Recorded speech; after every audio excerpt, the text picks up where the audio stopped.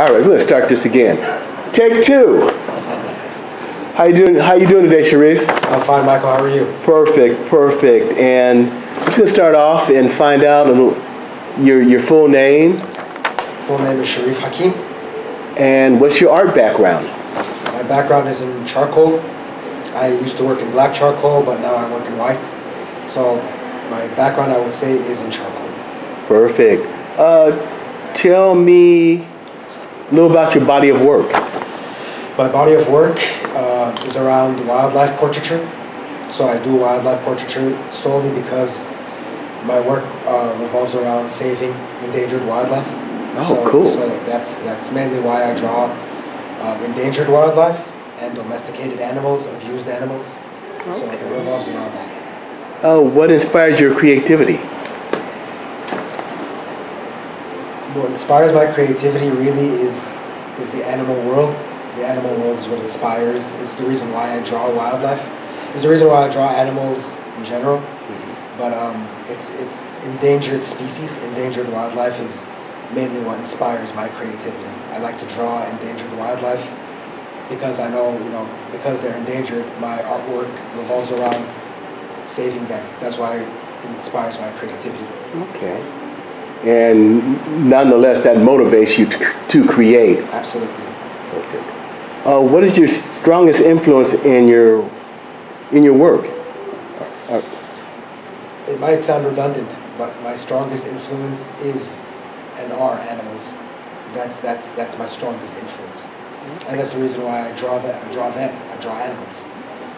Perfect. Now I ask this question to every artist. How do you define success as an artist?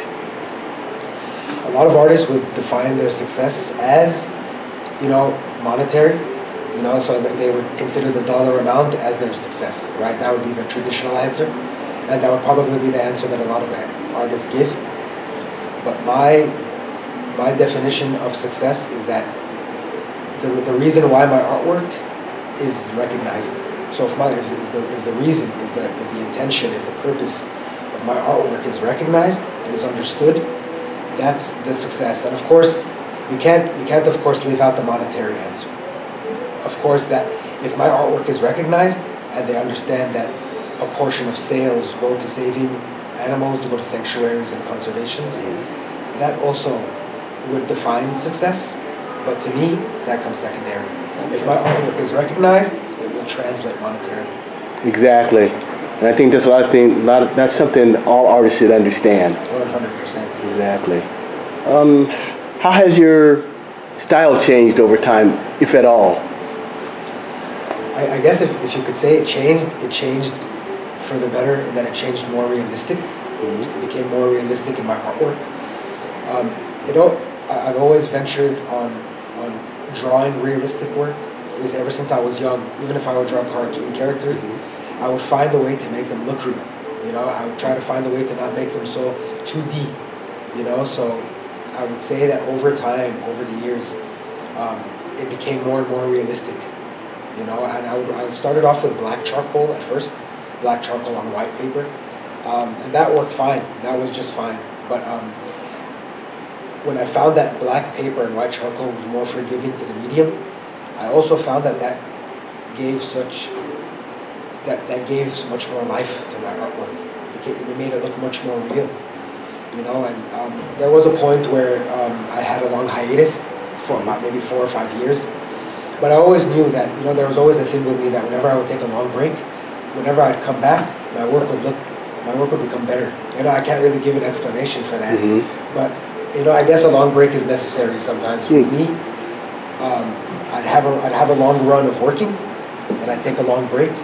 But I knew that during that break, even though I wasn't creating anything, whenever I did come back, I guess, I don't know what it is, but my work would just become better. It would become more realistic. I don't know, maybe it was just a long break and to go back over my work and to think about what I could do better. Mm-hmm. And then when I come back to drawing, applying those principles. And sure enough, when I'd apply them, they'd become more realistic. So you had a time to reflect. A time to reflect, there you go. That's how it works. Right. For aspiring artists that are coming up or getting into it or want to get into it, How do you seek out opportunities as an artist to show and sell your work? Fortunately for us now, the internet, it gives us a lot of opportunity. You know, there's so many websites like Entry Thingy or Chaffey. They offer, just those two alone, offer so many opportunities for work.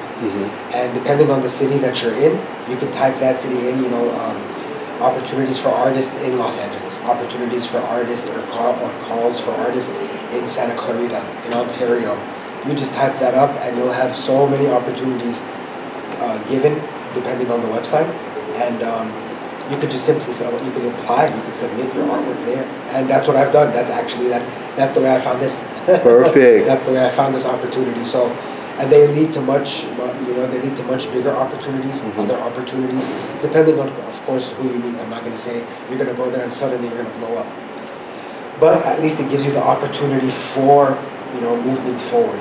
You know, and that's, you know, my artwork is very detailed. It's very professional. But I'm still taking those baby steps, and those steps were the ones I found online. They were ones I found in different art websites, and you know, some have been big, some have been small, but they offered the opportunity. They offered the opportunity to find my way into the art world. You know, just recently I found just about 4 or 5 weeks ago I was in the Costa Mesa art venture.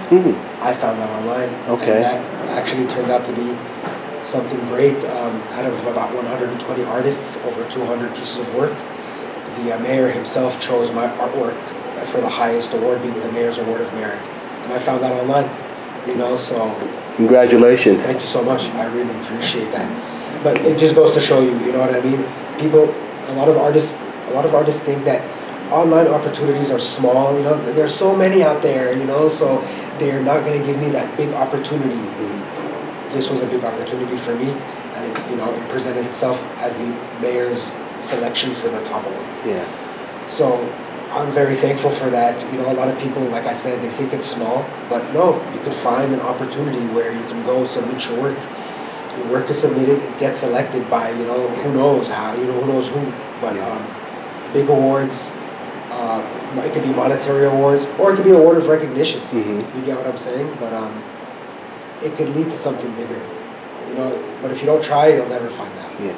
And needless to say, needless to say, you put in the work. 100%. Yeah, you have to put in the work before you can aspire to do bigger things. If you don't put in the work, you'll never find out. Exactly. You know? And that's how it goes. Now, leads me to another question. What are you enjoying most about participating in the Ontario Festival of the Arts? This is my first festival. Okay. So I haven't done this before. So I think everything about the festival, the people, the artists, the music, everything about the event. It's something I find very enjoyable. Yeah. Because I haven't done this before. So this is a new experience for me. And I hope it's not my last festival that I do. I usually go into galleries and those kind of shows, but of course, because I've applied to this kind of thing online, I'm now involved in the festival, and I find it very something I enjoy very much. This is very fun, you know, and again, this is just the start. This is just the beginning of the festival. So who knows how it's gonna fare? But so far, I'm having a very fun time. I am looking forward to seeing you next year. Are you doing the festival? I hope so. Okay. But even if I don't, I still would come out and see it. I hope to see you next year for sure. And now I think you answered. What's your connection to Ontario and the surrounding area, if any? I'm from LA. From LA, but the most significant things that I've done so far have been in Costa Mesa. That was the event where I won the Mayor's Award, and Santa Clarita, where I was able to exhibit my work in City Hall. And this is what I've done here in Ontario. Perfect. So this is the first thing that I've done here. So I've been around the area recently, and they've been the three things that were back to back. Okay. You get what I'm saying? So it hasn't been sporadic. Okay. Just in April, it was the Santa Clarita, And just recently, and just in September was the Costa Mesa event in Ontario. So they were pretty close together. Yeah. And there were the 3 events. I haven't done anything between April and September for Costa Mesa. Maybe a couple of things here and there, but there were other events that I really couldn't go to. So the ones that I went to were Santa Clarita, Costa Mesa, and now Ontario. I think they're close by. Okay. And before I let you go, how long have you been an artist? I would say I've been an artist ever since I was 6 or 7, right? Okay. But professionally speaking, I've been an artist, I would say, for the last 10 or 15 years. But my true answer from the heart is I've been an artist all my life. Perfect. And I'm going to end with that because that's a perfect answer.